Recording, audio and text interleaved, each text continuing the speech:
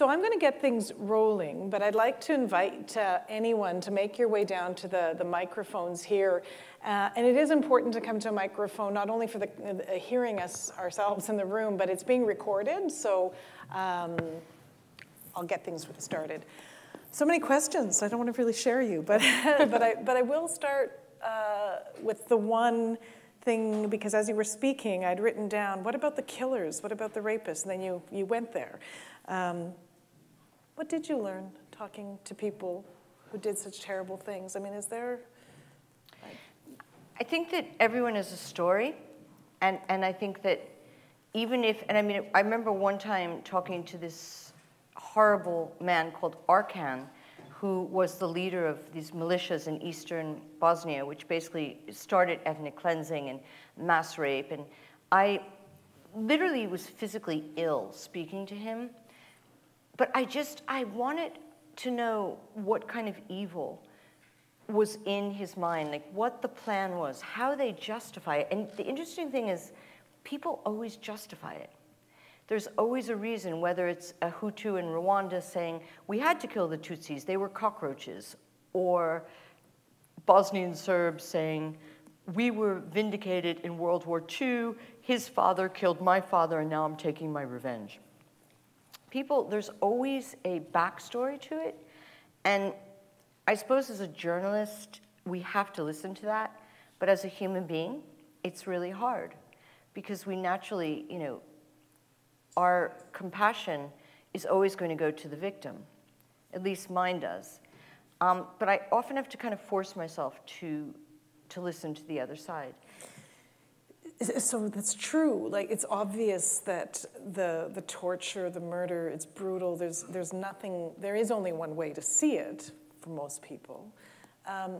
Is there any redemption to find? Like, I guess, because even when you say that, it just seems like there's still an us and them, that there's another kind of person on the planet that is not really to be understood. I think it also goes to whether you fundamentally believe people are good or evil, and if man does have this great capacity for evil. And I do think that I've sat in the room with people that I had chills down my neck because I knew that they were the incarnation of evil. I once sat up all night with this Bosnian Serb leader called Nikola Koljevic, who actually went to university here in Canada. He was a brilliant scholar, a Shakespearean scholar, and he was responsible for the destruction. He was the architect of the destruction of Sarajevo. Like, he's the one that said, bomb the library, bomb the hospital. And the thing was, he was a brilliant man. He was brilliant. And he was so riddled with jealousy and rivalry. He was a professor at the University of Sarajevo, and he had been passed over. Sorry, is that working? He had been passed over for an appointment. And he destroyed, or his men destroyed, the National Library of Sarajevo, which was, I don't know if anyone remembers the images of these beautiful Ottoman Empire books up in flames. So, I mean, as I was talking to him, I literally did think, he's the devil.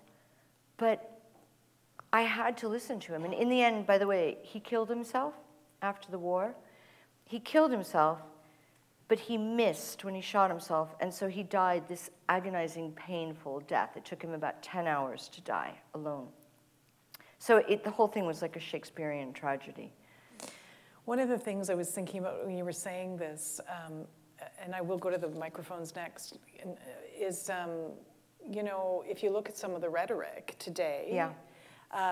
This idea that, you know, we have to be afraid of people who are barbaric. We don't understand. Well, yeah, but it's that they're barbaric people. Yeah. Look what they do. They behead people. We don't, you know, so it's actually, it is used in a political sense by some people to keep the separation, to keep a divide, you know? And I wonder about your reflections on that. Hate rhetoric to me is really dangerous because in Rwanda, there's actually been studies done. There was something called the Radio Mille Collines, Thousand Hills, and it basically stirred up. You know, every morning it would come on and say, kill Tutsis, kill Tutsis. Tutsis are cockroaches. And the Tutsis were taller, were fair-skinned, very elegant, favored by the Europeans, the colonizers, and the Hutus were resentful and angry. So the radio, the media, stirred them up to the point where that and political rivalries, so that the genocide happened. So I'm really sensitive to hate rhetoric, and when I analyze what's happening in my country, and you tell me in some ways some things happening here, I think we have to be extra cautious of it. I mean, on the other hand, we have this extreme snowflakeism, what I call, like this millennial oversensitivity to the point where, with my students, I have to be aware that I'm not causing trigger reactions, or, I mean, they're ultra sensitive, and you can't say, I mean, I said homosexual in a class, and they said, you can't say that anymore, you have to say queer, and I said, really? So I actually had to ask for a list of vocabulary that you can and cannot use. So that's another extreme, but I mean, I don't want to compare it to hate rhetoric. And fair enough. What a bizarre world. Yes. In contrast. Go right ahead. Thank you for sharing with us your experiences. I am not trying to excuse anybody, but the provocation that you mentioned before, these people who are provoked are never reported and never listened to. Unfortunately, the same thing is actually happening in the United States today. There were an awful lot of people in the US who were never listened to. That's why there is such a huge backlash. It wouldn't have happened otherwise. But just notice this, that the transition happened without bloodshed in the United States. That's the power of our democracy. The only thing that I wonder about is that after Trump was elected, the day after, they want to depose him. He was chosen by the people. Yeah. He should be allowed to serve his term. Yes. They can object to some of his policies, but they can't demand that he should be removed from office. Thank you. No, you're absolutely right. He was elected democratically, and there is a whole section of the society that isn't liberal, elite, New York or Los Angeles, people who felt marginalized by the elitism of the Obama administration. And I do understand that, and I often think really what I should be working on now is driving across America and talking to people and finding out what is happening inside America.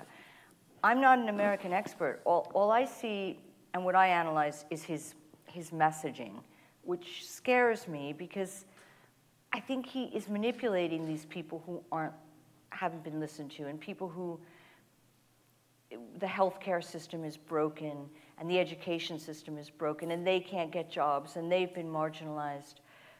But I think he manipulates them with the rhetoric, which is often scary. But yes, I completely understand your point. Thank you. Go right ahead. I want to first off thank you for your career and for your talk tonight. The work you do is so important. I have, if you'll forgive me, I'd like to ask two questions. First, I wonder if you can talk a little bit about how you keep yourself safe when you're doing the work, how you choose fixers, how you make decisions about where to go, where not to go, the extent to which you think that you can actually make decisions that keep you safe, or is it kind of a bit of a crapshoot? And secondly, I wonder if you can talk a bit about what's happened in the journalism business. There are many fewer foreign bureaus than there once were. I suspect there are still ways to do the work, and I wonder, so if you could talk about that a little bit too. Really good question. Well, initially when I started, there was absolutely no protection, no advice about what to do. And when I first went to Sarajevo, which was so dangerous because it was besieged and encircled by Serb gunners on the high ridges and tanks, and they were shelling and bombing. And you had to drive in on a single road, which was called Sniper's Alley. And there were also snipers that would shoot at your car. You really just took your life in your hands. And we started wearing flak jackets, but in retrospect, that was 25 years ago, they weren't very good flak jackets. A few people wore helmets, which we all should have worn, because of course that's where they shoot at you. And but we kind of got knowledge from each other, like don't go down that road, or when I first entered the Holiday Inn, where I lived for the next 3 years, one whole side was bombed. And it was because it was in direct view of a tank that was on the hill, and they kept sending in tank rounds. So people would say, you know, don't walk by that side of the building, and if you walk by, you have to run. And you kind of learned from people too, like the Bosnian people would gather on corners until there was 10 or 20 of them, and then they would run in a group across a road so that the snipers would have a harder time picking them out. I learned that way, and then I'd say about 1994, 95, the CBC, the BBC, the big American networks all got together and decided that, like so many of us were being killed, they had to start doing these training programs. So they got these guys who were like former special forces to train us. And it was kind of amusing because they hated us. They really did. They thought, like, they hated journalists. They thought we were all wimps and whiners and losers. And so they really made and it would be a week-long hostile environment course. And they would just beat the hell out of us. Like, the one exercise was a kidnapping thing, which actually was so useful. I think of it all the time. And it'd be during the day. You never knew when it would happen. And they would come out, and they would be, you know, and these were special forces guys, so they were really scary. And they'd be dressed in hoods, their faces blackened, and they would grab us, put hoods on us, and shove us into car trunks. Or, you know, one time it was winter, and they made us all lie on the ground for an hour, and they kept hitting our feet when we moved. And they would do these scenarios to teach us what to do if we were kidnapped, when's the moment you can run away. They did a lot of mine work, like teaching us if you found yourself in a minefield, how to identify mines. They did a lot of teaching us if we were caught in firefights, like which way to run into fire. And in fact, after I did one course with a group of people from CBC who made it very entertaining because they brought along a lot of bourbon and whiskey, and I went to Sierra Leone, and it was at the time I was telling you about, and my very good friend drove up a road with he worked for Reuters, and he was ambushed and murdered by the rebel soldiers. And 2 of his cameramen got away and escaped into the woods, and they were hunted down for 24 hours by rebel soldiers, but they survived. And at the funeral, they said to me, you know, the reason I survived is because of that hostile environment course, because they taught us to run into the fire and run around the soldiers, and then they taught them how to survive in a jungle, so they did. So that helped a lot. But then, you know, kidnapping by ISIS and being beheaded, there's nothing that could prepare you for that. So I just basically, after Steve Sutloff was killed, who I really adored, who was like a little brother for me, I stopped going into Syria that way because I just thought, at one point, I used to think, they'll never kidnap me because I'm a woman. And then I realized that they don't care. And I don't want to die in a desert in an orange jumpsuit for nothing. If I'm going to die for something, I'm going to die for doing or bringing a story that is going to impact policy in some way or make a change, not for nothing. So I think you really have to choose, and especially I have a child, and that changed everything for me. You know, I really have to choose what will make a difference. I've just spent a year working on a story about the eradication of Christians in the Middle East by the Islamic State. And you know, how they're being driven out, the most ancient community in northern Iraq and Syria, and how they're being pushed out. Egypt, there was just an attack last week by the Islamic State on Copt Christians. So I tend to work on projects. I want to start on something on Yemen, on starvation. I work a lot on the chemical attacks in Syria that were denied, and I work a lot on Russian propaganda, disinformation inside the Syrian war. So now I pick and choose. Your second question, journalism, it's changed radically. You know, in the old days, the Times where I worked would give me a packet of money, a satellite phone, and a flak jacket, and basically say, go we don't want to hear from you for 3 months. And I'd have enough money to kind of hire a local fixer, and I would usually find my fixers at universities. Even if I was in South Sudan and the university was a dirt floor, you could find someone who spoke English. So I usually would get my fixers that way, and I've always had a fixer is someone that basically helps you on the ground if you're by yourself and translates for you, or basically for me becomes my brother or sister or my best friend.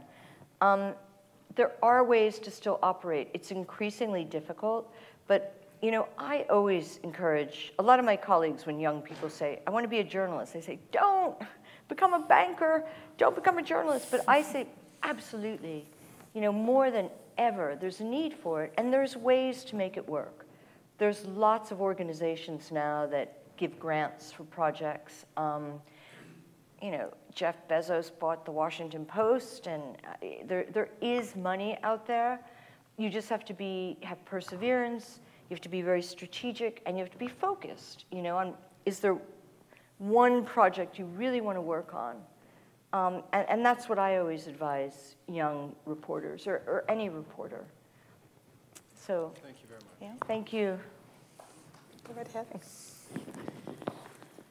I just want to start off saying how much you're an inspiration to me. Thank you. Thank you so much for being here. I am a journalism student, and I want to be a war correspondent. And so my question is... Don't tell your mother. Yeah. My question is, how do you separate being a human being and being a journalist?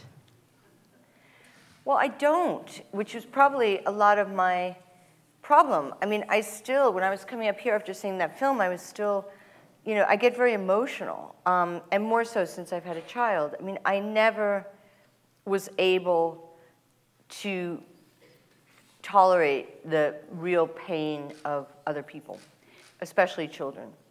And the very first time in central Bosnia, I saw a kid who had shrapnel in his gut, and intestinal wounds are the most painful thing, and there was no painkiller, and he was screaming in agony, and I went, and it wasn't a hospital, there was no hospital, it was like a triage, a field hospital, and there was a nurse trying to calm him down.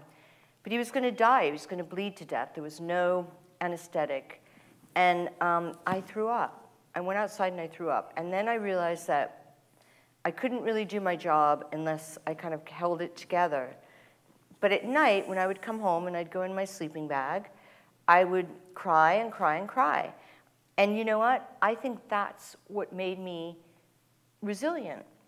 Because when the time came and all of us were tested for post-traumatic stress disorder, I didn't have it, oddly enough. I mean, I kept saying to Anthony Feinstein, who's this amazing Canadian psychiatrist who devoted his life to working on trauma.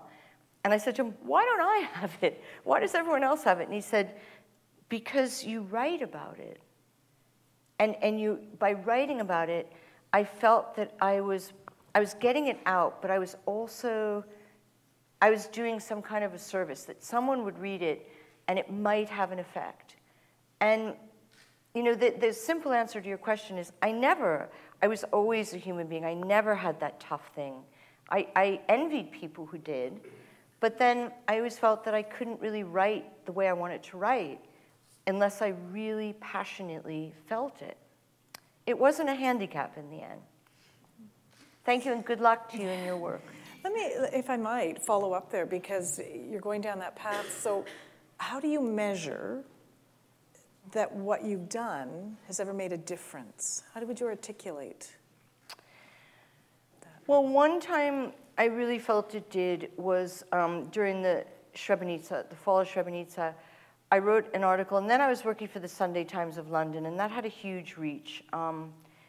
And I wrote a story about a little boy who had been blinded by a shell. And for about 2 weeks, I went and I sat by his bed and held his hand, and he would just say, like, what's happened? What's happened? Why can't I see? And it was the most horrific thing, because you had to explain to him that he might not ever see. And I wrote this story, which came from a place of great pain, and Margaret Thatcher read it. And at that point, she wasn't prime minister still, but she had some role in the government, and she went into Parliament armed with this battering all the other politicians. We have to do something. And I don't think that was a turning point, but it certainly had a huge effect because it mobilized the British public, and then that had a knock-on effect to Clinton, and then it had a knock-on effect here, and then it had a knock-on effect. And happy ending to that story, about 3 years ago, I got a message from the Sunday Times, where I haven't worked for years, saying this man in Florida called Sayed Bakich is trying to reach you. And I said, okay, well, give him my email. And I opened my email, and it was this little boy, now grown up. And he said to me, I just want to tell you that after your story came out, a very wealthy family in America, in Florida, read it and adopted me. They did everything. They found me. They brought me over. They gave me the best medical treatment in the world. I never regained my eyesight, but they sent me to the best schools in all of Florida, and I learned how to type on a, he had all these amazing instruments. He could drive. He could do everything, and he was an entrepreneur, and he was a businessman. And I thought, wow, it says in the Torah, if you could save one life, then you could save humanity. And, that was... It's a beautiful story. Yeah. Take two more questions, and then I think we'll have to wrap up, unfortunately. But I'm happy to talk if you... I realize that bullets don't have gender on them, and that, as you said, women can be kidnapped, et cetera. But could you sort of talk about the fact that there actually may be an advantage to being a female in these conflict zones, a female journalist? You have access to sort of in the Middle East to half the population that the male journalists can't talk to, et cetera. No, absolutely. And actually, in the early days, like pre-ISIS, I used to always feel in the Middle East I was so safe because, in a way, because of their horror of women, they didn't want to deal with you, so they wouldn't kidnap you, or they wouldn't, they were just, ugh. But I did find that being a woman soldiers would always speak to me because they either thought I was their girlfriend or their sister, and now probably their mother, and that they could open up to you. Some. It's true that there were also men that just felt, this is a boys' club and you have no right to be here, and you're going into a world where you don't belong. And if that was the case, I just didn't. I mean, I've never been one to push an interview or a story. I'm not that kind of a reporter. If someone doesn't want to talk to me, I'm not going to push it. But absolutely. And also, it had advantages in the way that, in a funny kind of way, and the men won't like this here, but I think that women are stronger in some ways, not physically, but emotionally. And so we could kind of put up for longer periods of time living in really nasty conditions. And also, maybe because I would get so involved with the people I was working with, the families, the mothers, the hospitals, that it gave me a connection that kind of kept me energized and moving forward. And I felt that I had a goal. So I hope that answers it. Right ahead. I was really intrigued about your comment that it took you years to develop a style of listening that extracted the type of story that you were interested in. I was wondering if you could speak more to the context of when you realized that the approach that you were taking was not finding that story, and the shift towards a listening style that worked, and what that looks like. I always thought I was a terrible reporter because I never had that kind of, first of all, I never had a killer instinct of, if there was a scoop or something. It wasn't the way I worked. The way I worked was very slow and very, again, in a kind of grand way, pretentious way. I saw myself more as an anthropologist. I really wanted to understand the culture and how people lived and how war destroyed society. That was more like, how is war breaking down society from the level of the education, the family units. So listening to me meant usually really long time with people, like weeks, sometimes months, which not everyone has the luxury to do, but I'd be living in a besieged city, so I had a lot of time to sit on the floor with people smoking cigarettes. And that's how it would evolve.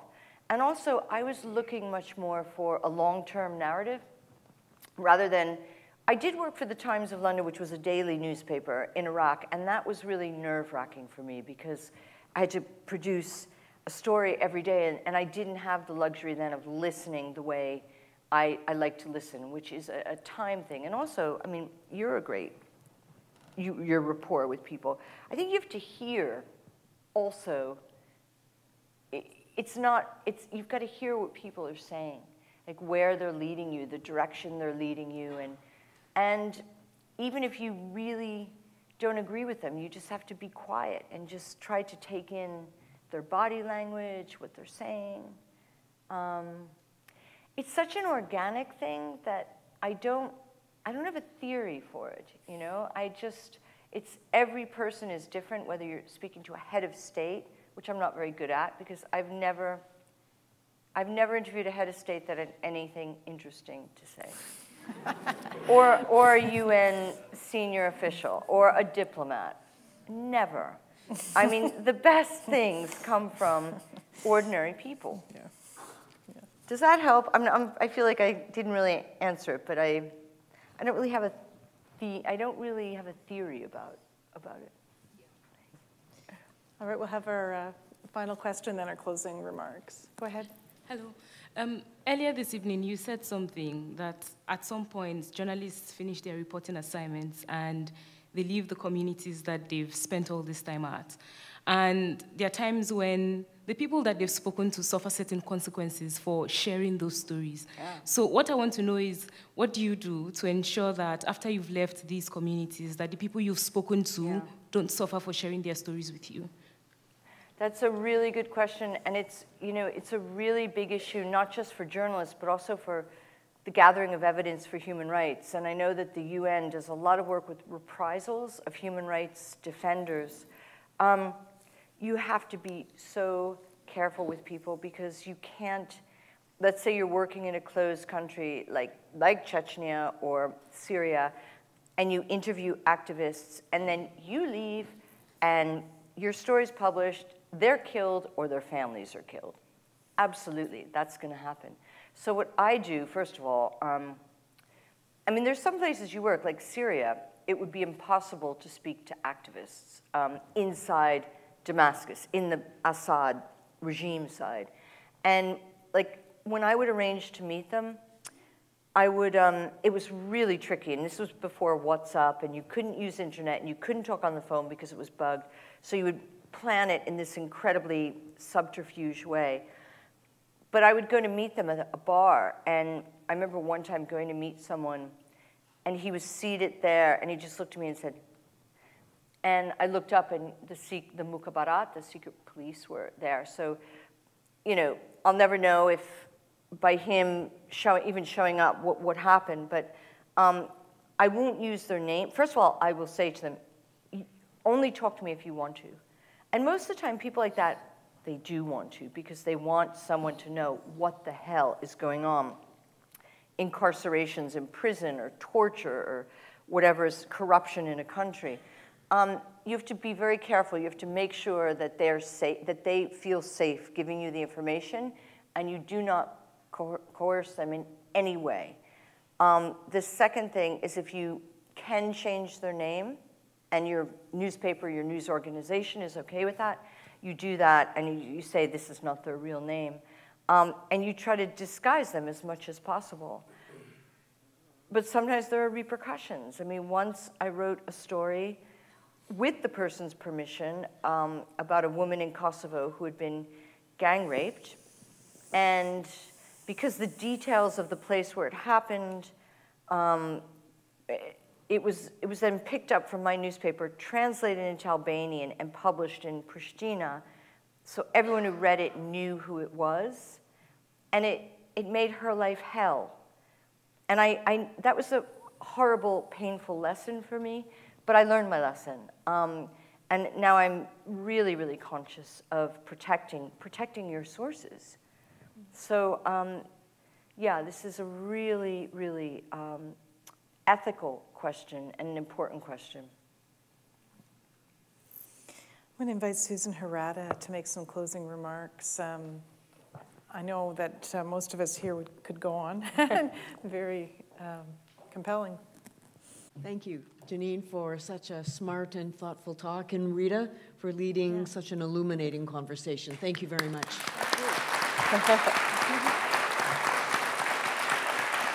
And last but not least, thank you very much, all of you, for making the time to come out this evening. And I hope to see you all again next year. Thank you. Good book.